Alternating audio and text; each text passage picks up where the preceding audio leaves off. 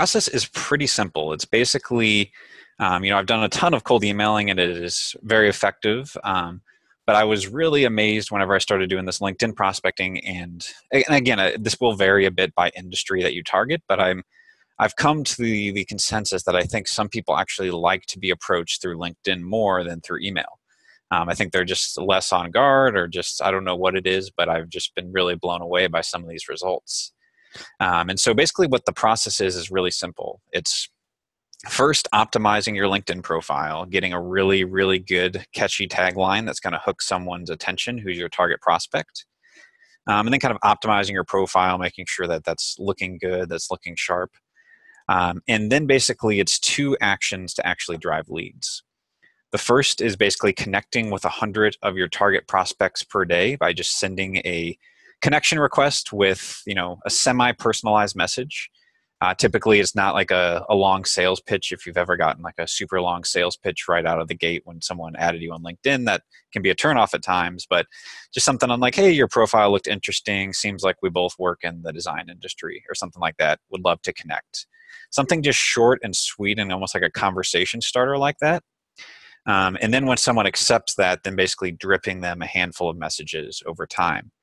And just doing that with 100 per day and then dripping the messages just generates a ton of leads and a ton of conversations, especially for kind of independent coaches or consultants or stuff like that when you're kind of targeting other small businesses.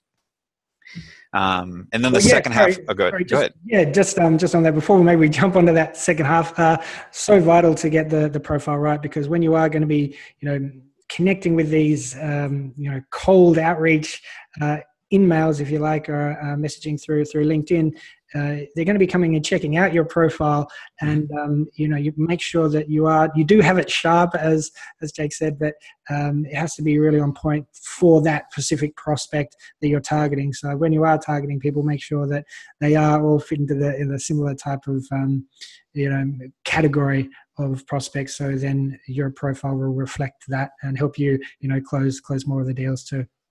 Yeah, that profile optimization goes such a long way, and especially that tagline. Just with everything you do on that tagline is the first thing, or probably the only thing a lot of people see. So if that tagline doesn't hook them in, then that's a deal breaker on LinkedIn. So a good tagline is a complete multiplier to all your LinkedIn efforts. So. Absolutely, yeah. It follows you everywhere on LinkedIn, so optimize that for sure. And the second half of that? Yeah, so the second half of the tactic is, we do the connection request to go actually start conversations.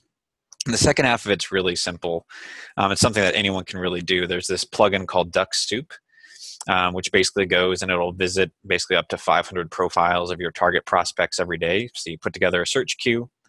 It goes and it'll visit 500 profiles. It doesn't message them or say anything.